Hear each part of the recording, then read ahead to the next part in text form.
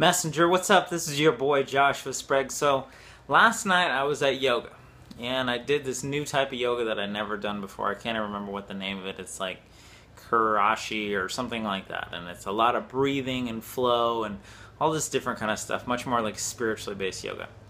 So anyway, I'm going through yoga and we're doing this one particularly challenging pose where you've got to like stand in this like frog-like position and then squat up and down while your hands are on the ground and your heels are off the ground and you're just on your toes, and it's really uncomfortable, and we had to do like 100 of these.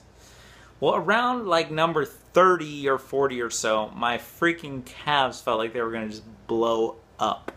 I was just like, ah, because, you know, I run a lot and my calves are really tight because I put so many miles on them, and I was just like, ah, this hurts so bad. And it was funny because at that moment, our teacher, he said, breathe through that pain, see if you can do just a little bit more, and, train yourself to be comfortable and smile through the discomfort.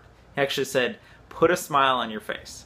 And it was funny, it was like such a foreign thing to do, because when you're in pain and it's hurting and you're like, I just want to finish this sucks, this hurts, blah, blah, blah, blah, blah. To put a smile on your face actually triggers something totally different in you. And what I took away from this is, oftentimes we're in such a rush to get through the discomfort that we forget to acknowledge the experience itself and appreciate what it is to grow us to get where we need to be.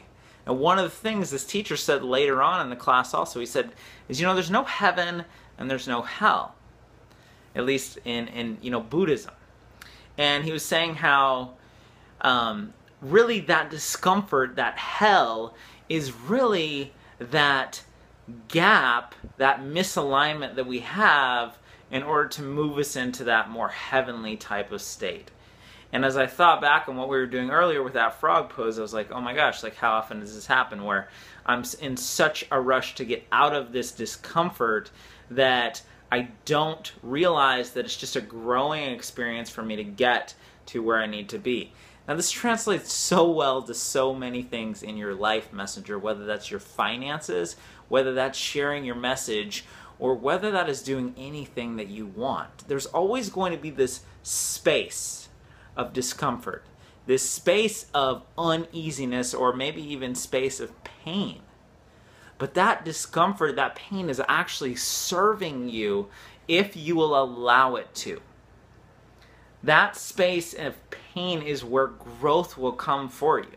And I'm not talking about marinating in it and loving it, but what I am saying is like knowing that when that comes, that you can smile.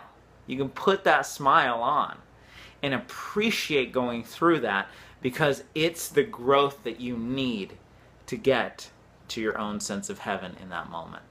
So that was something that stuck out for me today. I wanted to share that with you.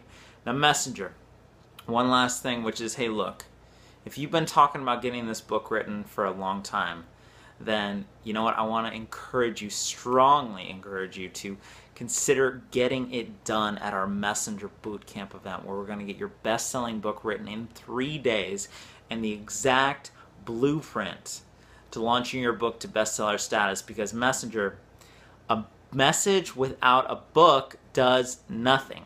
So anyway, there's a link below. You can go ahead and click on that, watch the video, find out all the details about it, and apply for it, and see if we can chat to get you at Messenger Bootcamp, and finally liberate this message and share it with the people that you've been called to share. Because if that's a bit of pain and discomfort for you, it's time for some growth. Lots of love.